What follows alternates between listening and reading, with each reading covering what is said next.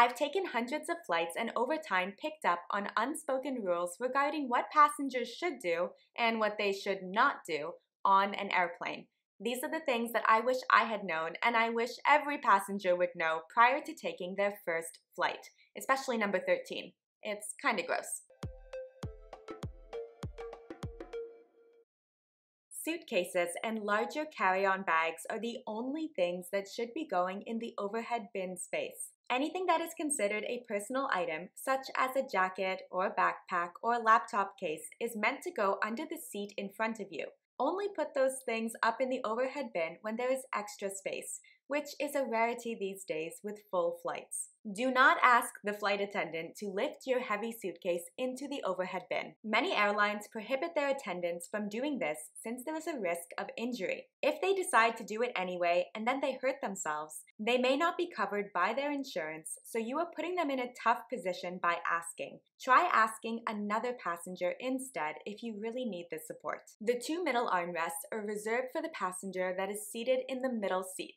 So both of them belong to that unfortunate person seated in the middle. And then whether you're in the middle seat or an aisle seat, it does not matter. If you do not know the person that is beside you, keep that armrest down, please.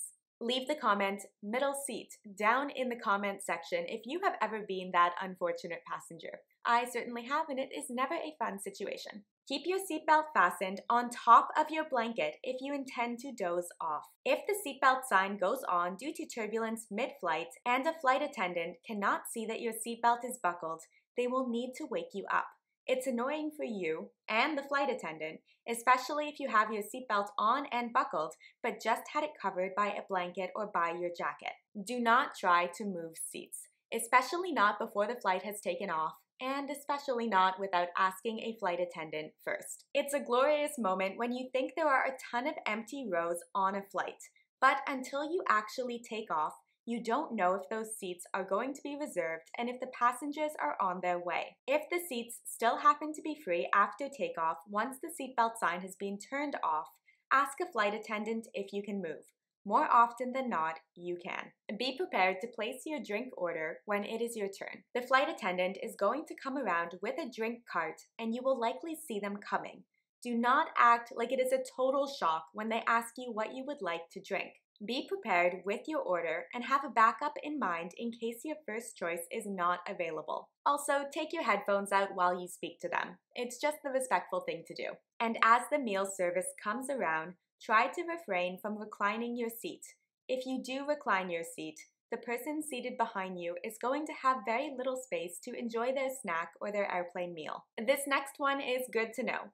Bulkhead seats are not a walkway. A bulkhead seat is the seat that is located at the partition or the wall that separates different sections of the airplane cabin. Typically, these seats are located in the first row of each cabin section, and a passenger will often pay more for this seat as it has more legroom. And because there is more legroom, it can look like it is an area that you could walk through to get from one side of the cabin to the other. I did this on one of my flights to get from one side of the cabin to the other without thinking much of it until the woman looked at me and said, "Miss, this is not a walkway." And you know what? She was right. I wouldn't want any random passenger walking through my row of seats either. If someone is wearing headphones, do not disturb them unless you need to. This applies to those big over-the-ear headphones as well as small earbuds and even the wired set that is connected to the entertainment system. If you need to get out of your seat, you can ask someone with headphones to move, but general chattiness needs to stop when someone puts their headphones on. And if you are the passenger that is seated in the aisle, it is your responsibility to stand up when the people beside you need to get out of their seat. And do not just half stand up and then make that person awkwardly shimmer past you, trying not to touch you. Stand up, move into the aisle, and let them out of their seat. And then either wait or stand up again when they come back and need to get back into their seat. If you are flying on an older plane that still has a window shade, keep the shade down when the cabin lights are turned off. This is particularly relevant on a red-eye flight where you are flying overnight. As you change time zones, there may be some sunlight. Look around. If the other shades are closed, keep your shade closed as well. There is absolutely no situation on an airplane where it is appropriate to go barefoot. Do not take your shoes and your socks off and then curl your feet up onto the seat beside you. Feet are gross, and strangers' feet are even more gross. You also do not want to be walking around the plane barefoot, and especially even with your socks on, do not go to the washroom without your shoes. Those bathroom floors are gross. On the topic of gross, also please try to save your farts for the washroom as well. I know it's not always possible, but do your best. I was reading an article earlier today that said do not simply walk through the aisle of the airplane and crop dust while everyone is asleep.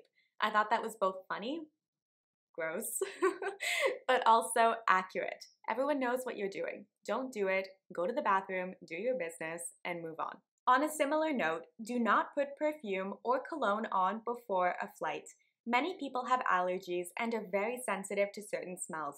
It can be extremely uncomfortable to sit beside someone with a smell that does not agree with you. Many of you know someone, like my brother, who is going to be very sensitive to smells. He will end up breaking out in hives on his neck as well as having itchy red eyes simply because he sits beside someone that has a floral perfume. You can also bring food and drinks onto the airplane with very few restrictions. But smelly foods, which often include most hot foods, should be avoided for the comfort of those around you. We are packed into planes so tightly, and if you are sick, please consider wearing a mask. You can choose to wear a mask on an airplane if you would like, with no judgment.